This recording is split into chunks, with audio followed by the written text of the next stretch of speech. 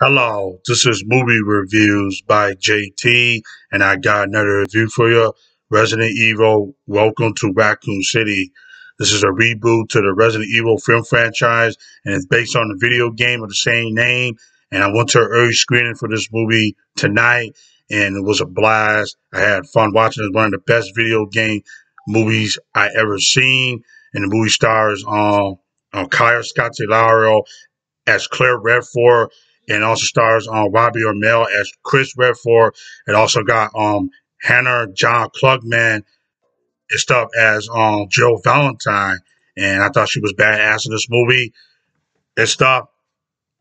And the movie set in 1998, the origin story explores the secrets of the mysterious Spencer Mansion and the fatal ill Raccoon City. So when it comes on, you see Claire and Chris in an orphanage in Raccoon City as kids and stuff. And so then they show this doctor guy named William Bickran, played by Neil McDowell and stuff. And Claire is having these nightmares, seeing these creatures and stuff like zombies and everything and stuff. And then it cuts to when she's grown years later. She's grown in a truck. She got a ride from this guy, and so this guy wound up hitting this woman and stuff. And so got other woman that she was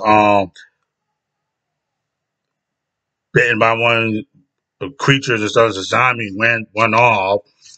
And so then it cuts to this restaurant. So you see Jill Valentine played by Hannah John Klugman and stuff, and some other people like Leon Risker and stuff that all just there at the restaurant and stuff. And there and Jill do something.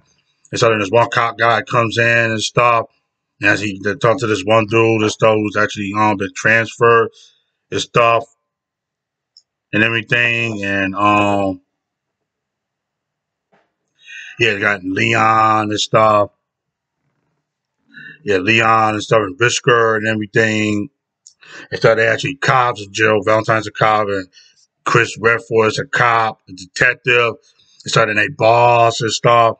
So they had to go out and do some stuff. Go to the Spencer Mansion and stuff. When they get there and stuff, so nobody there. So I see all these other people are dead. And so then they get there, they see this one zombie creature was biting on somebody, so they shoot.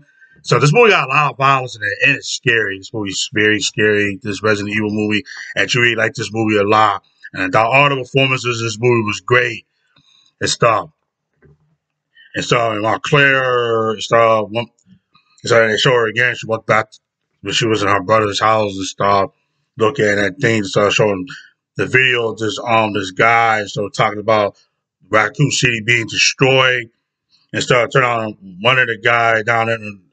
And Leon went down there later and saw the door. Not going too much spoilers into the film, but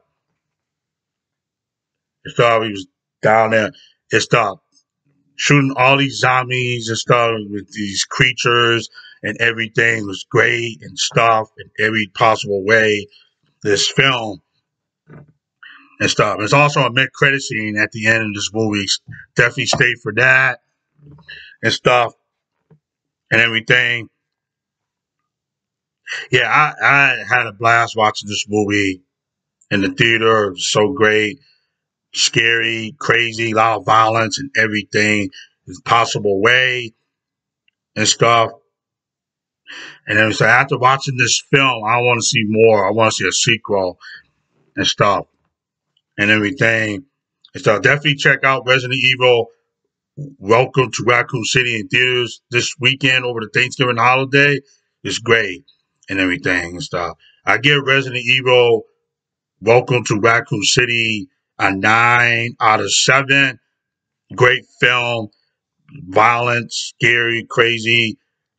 All the performances is great. Hannah John Klugman as Joe Valentine was badass in this movie. It's one of the best video game films I ever seen and everything. So that's my review for Resident Evil Welcome to Raccoon City. All right, bye.